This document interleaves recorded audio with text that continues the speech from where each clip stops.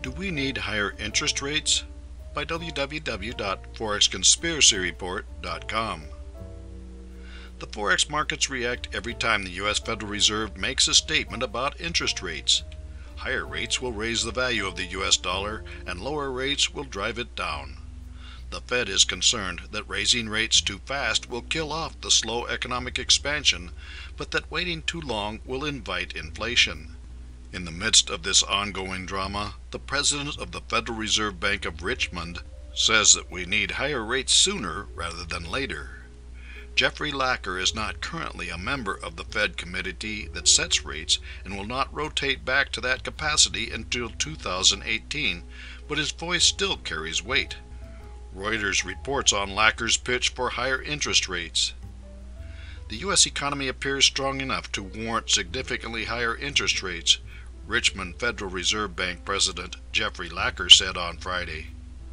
Speaking to a group of economists in Richmond, Lacker argued that a range of economic analysis suggests the Fed's benchmark overnight interest rate, the federal funds rate, is currently too low.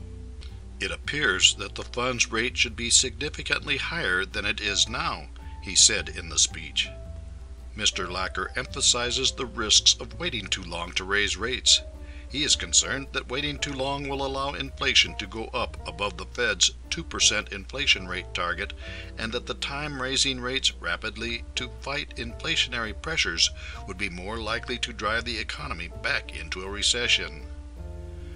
Fear of negative rates. A major concern of economists is that if the U.S. heads back into recession, the Fed has virtually no room to cut rates, their usual tool for fighting recessions. As such, the Fed might, in such a case, be forced into negative rate territory. The Wall Street Journal writes about the Fed's dislike of negative interest rates and how that is affecting their current course of action. Federal Reserve officials are turning a cold shoulder to a controversial idea being tried in Japan and much of Europe to boost anemic economies: negative interest rates.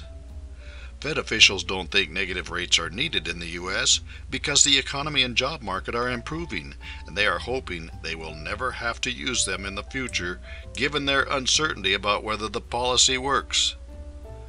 I'm treating negative rates as an experiment that we have the luxury to watch from a distance, Dennis Lockhart, president of the Federal Reserve Bank of Atlanta, said in an interview at the Fed's annual Jackson Hole Conference in the Wyoming mountains.